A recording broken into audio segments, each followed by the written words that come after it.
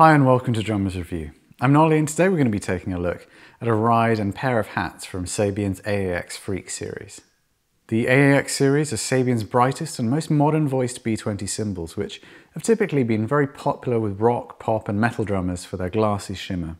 The AAX FREQ series features a raw bell and a unique dual lathing process which leaves the inner part of the bowl with a rough textured area.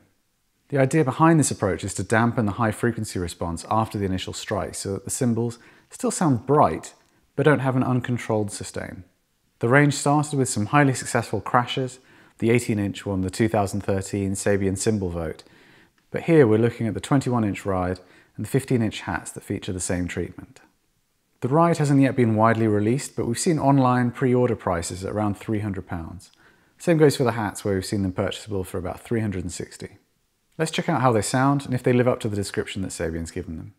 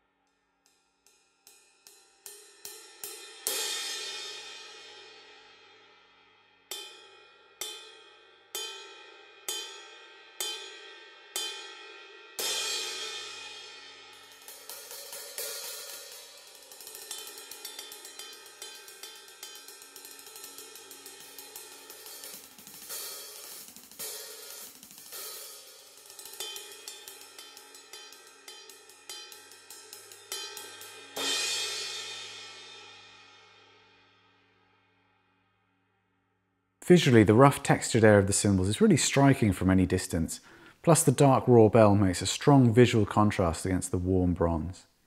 With only the tiniest bit of hammering, the cymbals have quite a modern, almost airbrushed look that comes across as pro without conforming to the classic look of high-end cymbals. The much debated new Sabian logo can be found on the underside of the cymbals, and whatever your opinion is on the logo itself, I must say I like how clean the playing surface looks with minimal writing on it. Weight-wise, the hats have a fairly heavy bottom with a medium top, while the ride is definitely on the weightier end of the spectrum, but not as brutal as some stadium-type rides we've come across. Hearing them for the first time, we were impressed. They sound very nice indeed. The hi-hats are glassy, and you almost expect them to be piercing, but then that never actually happens. They just stay crisp and clear. They're not fatiguing to listen to. The fact they're 15s does mean that they don't feel quite as fast on the pedal as smaller hats do.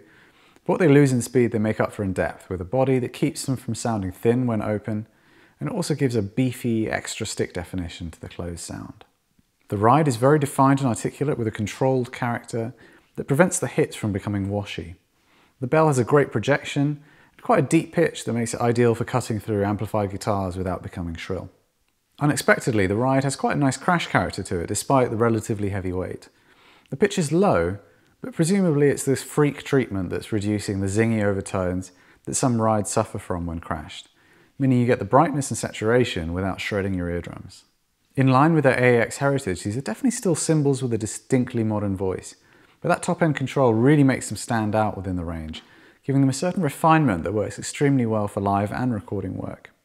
Pop, rock and funk drummers will be well served by these cymbals, although for players at the extremes, whether blast-focused metalheads or light-handed jazz drummers, it might be worth looking into the more specialised options in the range. Price-wise, these cymbals cost more or less what we'd expect. They're not the cheapest, but equally you could spend a lot more money on cymbals at this professional level. With that in mind, we think they're absolutely worth auditioning to see how they'd complement your style of playing.